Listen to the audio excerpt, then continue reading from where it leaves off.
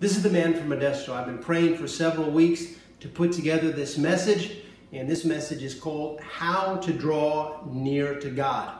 Now, there are really three main components. The first component, I already published a video on that issue. It's called The 3 Tiers of Christianity from the Holy Spirit. Now, the main thing is that the tiers really are created based upon your relationship with God, how you make decisions in the world, and how that affects your behavior, the kinds of things you do. So that the highest tier of Christianity, in this message from the Holy Spirit, were people who conduct warfare on behalf of Jesus. They are weeping and crying day and night to conduct warfare against the enemy.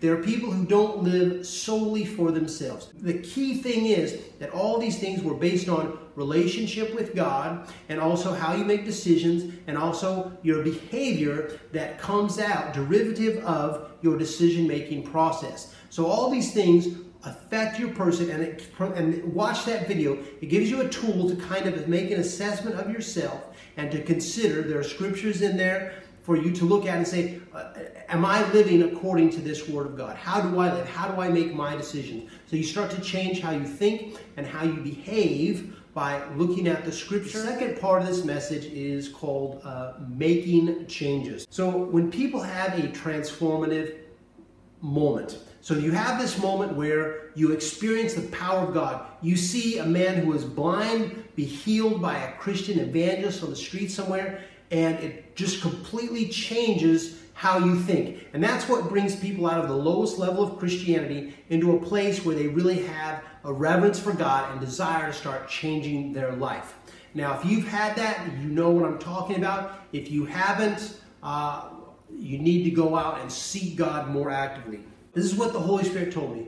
He said, when people have this transformative moment, they will also receive, most of them will also receive a desire to draw near to God. And the Holy Spirit said, you should let this desire lead you into going out and reading the Scripture, into going out and trying to find out, what does God want for my life? And to actively seek after those things, and to not try to restrain or limit this desire in any way. Let it grow in your life. So if you're sitting somewhere and you think, man, I haven't read the Bible in a while, I really want to, go do it. If you're sitting somewhere and you think, I just want to fellowship with someone else who wants to know God as much as I do, then pray that God will bring a person like that into relationship with you, and then go out and spend time with that person, right? So you don't want to hinder the Holy Spirit in any way. Do not constrain your natural desire to go out and seek God.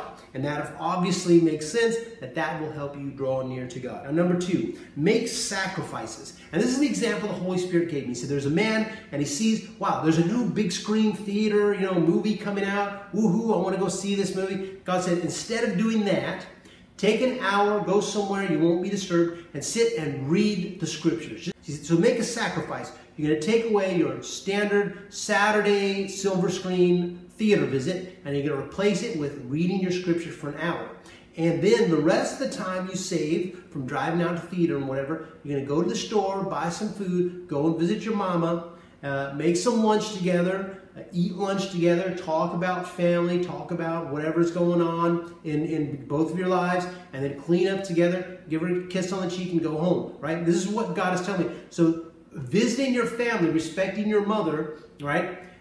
This is more of a godly thing than going to the theater. So again, in this example, we see behavior. How do you spend your time, right? So you want to draw near to God, make changes, make sacrifices. That's the second thing, right? So number 1, don't limit the Holy Spirit. Number 2, make some sacrifices in where you spend your time and your money. Number 3, minimize relationships that involve worldly activities. So for example, let's say there are 2 guys, and one of them is being drawn toward God, and he wants to draw near to God. But he has another friend that always goes clubbing, and he's always inviting him to go clubbing. So what he's going to do is, he's going to say, listen, I'm not going to go clubbing anymore because I've made a decision to change how I live. So I'm not going to go with you clubbing anymore. But listen, Saturday morning, I go to this car wash and I wash my car. Why don't you drive on up, meet me there at 9 o'clock, we'll clean our cars together. So every Saturday, these 2 guys clean their car, they vacuum it out, whatever, and they spend some time talking. Now,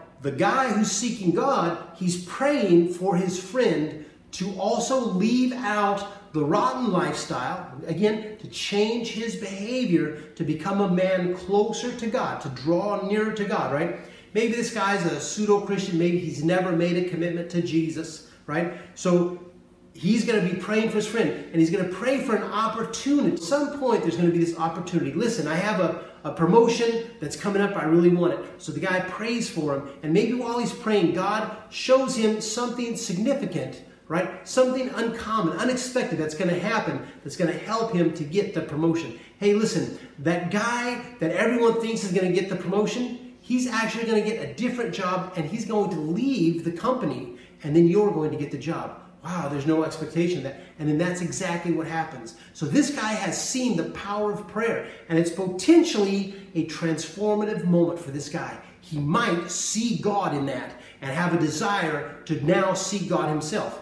If nothing else, the bare minimum is this guy's going to see, wow, prayer works. These Christians have something special, and he's going to then be much more open somewhere down the road when someone preaches to him the need for salvation. So that was the second part. So you want to begin to make changes in your life. So again, we're talking about behavior. You want to draw near to God, you look at your behavior. How do you make decisions in this first part, right? How are you desiring to serve God? Now in the second part, you're going to make these decisions, right?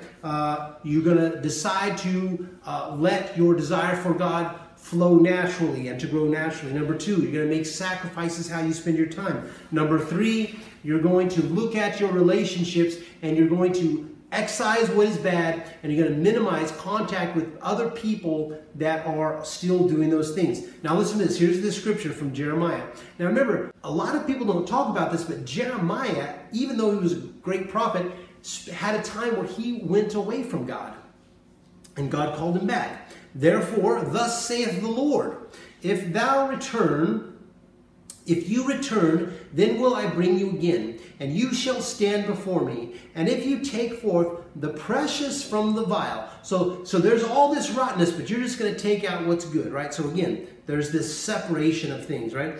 If you take out the precious from the vile, then you shall be as my mouth. Wow, if you're the mouthpiece of God, that is a closeness that all of us can envy, right? Wow, that guy is close to God, right? So let them return to you, but you do not return to them. So there they are, out making their decisions based on the ways of the world. How am I going to pick my wife? The sexiest woman that will say yes, right? How am I going to pick my job? Who pays the most, right? There's no prayer involved in these kind of decisions. That's what they're doing. So you take out from the world what is good, and you leave out what is rotten, right? So what's good? People praying to God on how to make a decision, what job to take, who they should propose marriage to, right? Who they choose as a spouse, these kinds of things like this. Now, part 3 is a message for everyone. This message is called endurance. Now listen to this, James chapter 1 verse 4. James, I love this book. People don't emphasize it enough. They're always telling new believers to go read John, but you could just as easily, maybe even better, tell them to go read James. It's so chock full of instructions, and James, in James it's really clear that it is important to actually change how you live and the heart, your own heart behind what you're doing. James said, you have not received what you need, because when you prayed for an increase, you only wanted that increase so that you could go out and live more wickedly, so that you could go out and buy more alcohol, you could buy more drugs, you could get a faster car to more impress the ladies when you arrive at the club.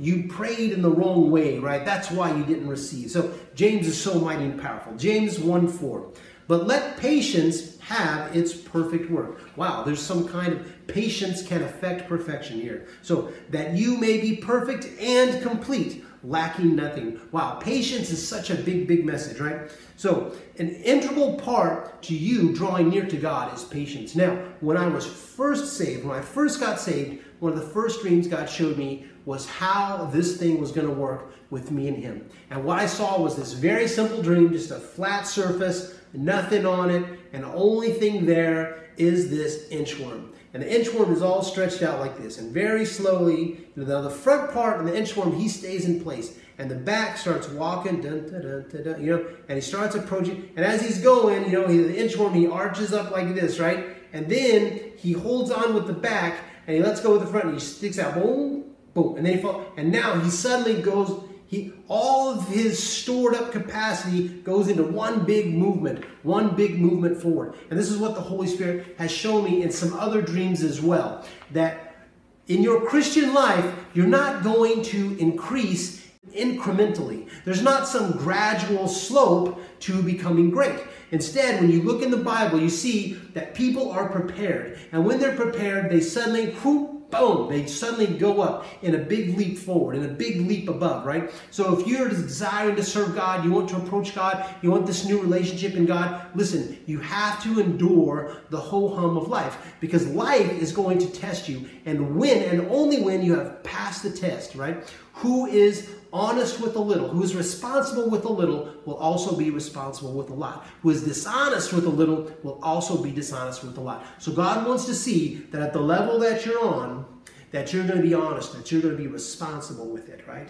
That you're going to take those talents and you're going to multiply them for the kingdom. And then when God arrives, he's going to evaluate you and say, yeah, well done, good and faithful servant. And now, boom, you're going to have tenfold more, sevenfold more, threefold more. He's going to give you an increase based upon what you've been responsible with, something that you can handle.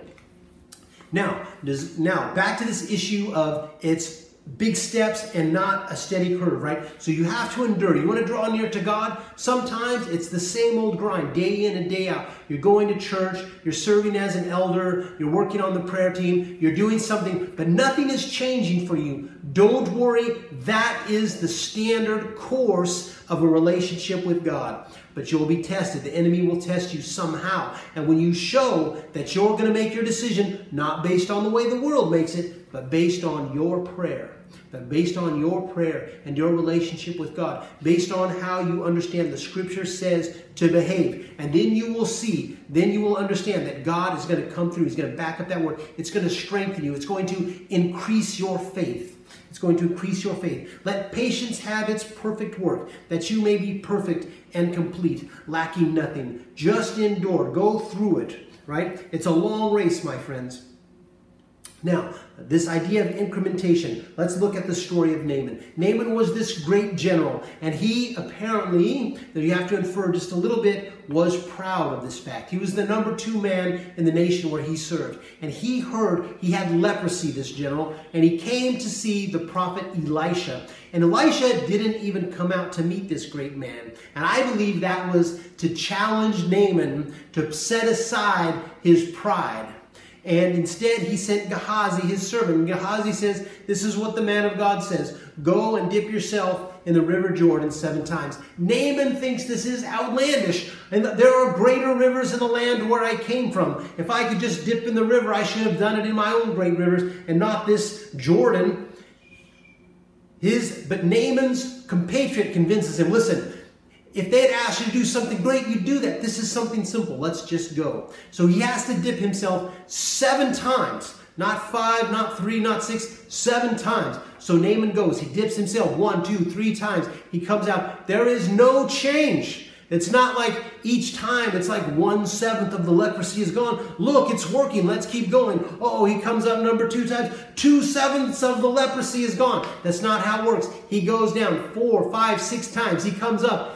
Nothing has changed. He goes down the 7th time, which means 100% obedience to what he was told to do, right? It's a very small test, but he has to set aside his pride in wanting to do something great, something that would elevate the name of Naaman all over the world. I destroyed this city for the man of God, and I earned my cleansing from leprosy. No, just go dip yourself in the water. but you have to take the snub that the man didn't come out to see you. You have to go and dip yourself in a river that you think isn't that great, and it has to be obedience. So you go and you take this obedience. The world tested his pride. How big, how important is your pride to you? Is your pride so much that you will go away, or will you listen to the word of God? So Naaman went and he dipped all 7 times and he came up. And here's something I want to share with you. This is so powerful. It makes me so excited to tell you. Listen, this is how you know that God is your Father. When you receive it, when you receive the thing that is promised,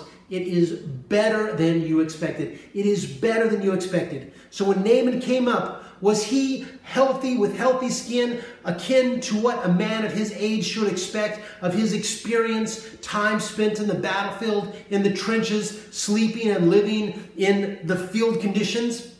No, like a newborn baby. He had totally refreshed skin like a newborn child. So Naaman was healed, but he had to be tested and he had to show his obedience. Now let's look at Joseph. What happened to Joseph? Joseph knew he had a calling by God. And maybe you feel this call to go and serve God. Maybe you feel this call to draw near to God. And Joseph felt it. He had dreams that the wheat bowed down to him, that his brothers would bow down to him. And he told them, and what did they do? Joseph found himself, instead of this steady climb to the greatness that he saw that God was promising to him, instead of that, he found himself being sold into slavery. But Joseph never quit. He never lost his faith in his Father, in our Almighty God. And what happened? Joseph became the servant for Potiphar. This was his preparation. Potiphar was a wealthy man with lands and wealth and warehouses of grains, with flocks and servants, and Joseph managed them all. He became a manager of people and things and goods and wealth and resources. He was framed by Potiphar's wife, and he was imprisoned, and he stayed there for a long time. But then, through the gifts that God gave him, he was able to come out, and he became the number 2 man. Not gradually, not in a gradual ascent, but overnight. He was one day in the prison, and the next day he was the number 2 man in all of Egypt. My friend, your rise is not going to be one step uphill at a time. It's going to be like some miraculous move from the basic plane you're on now, whatever level that might be, to something much higher. But you're going to be tested. You have to show our Father in heaven that you're not going to do it by the way of the world, that you're going to put your trust in Him. That even when, and I'll tell you, I have been in this place, and I believe that everyone will be at some time. And maybe you will be, maybe you won't. But there will be everyone else, people that you respect and trust, saying, this is what God said. But you have to say, but this is what God told me.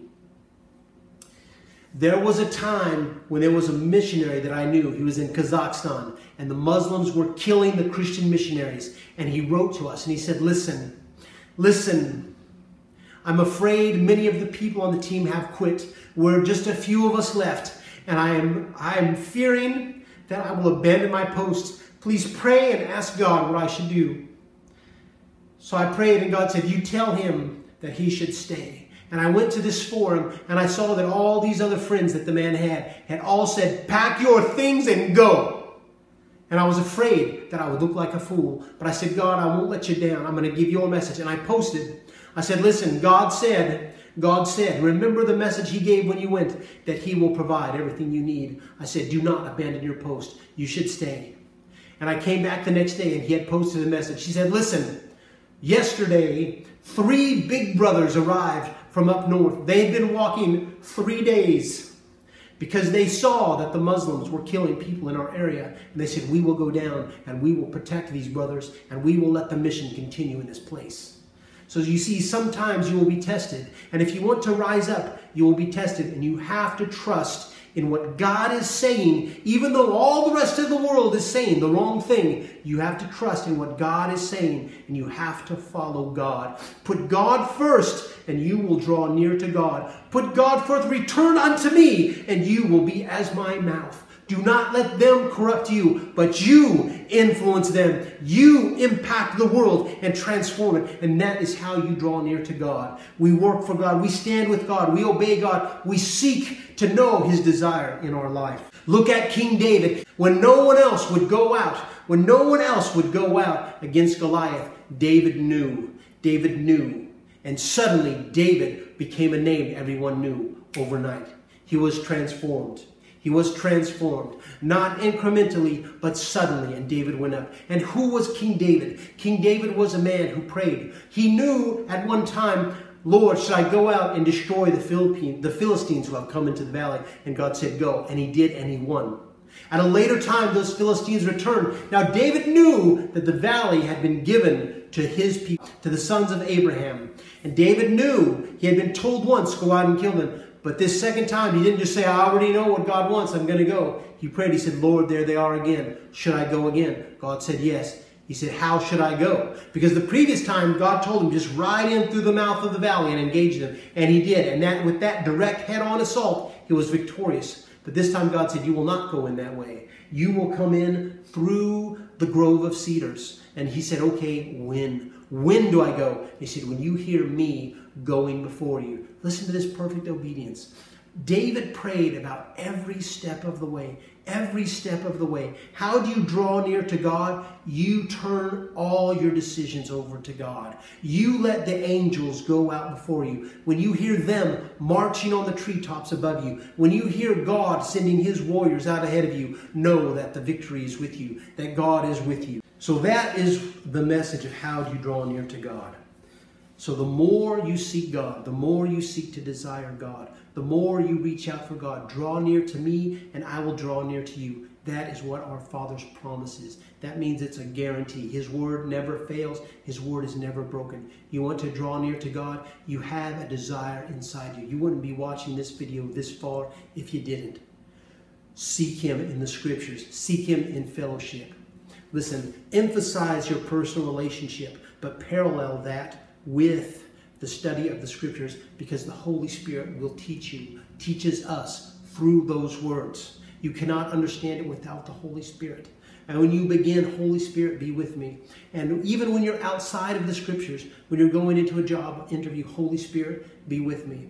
And don't be amazed if something that you learn by accident, without your own intention, the day before that interview is a question the man asks you, and you answer it, and the man is impressed, and that's one of the reasons that you get that job.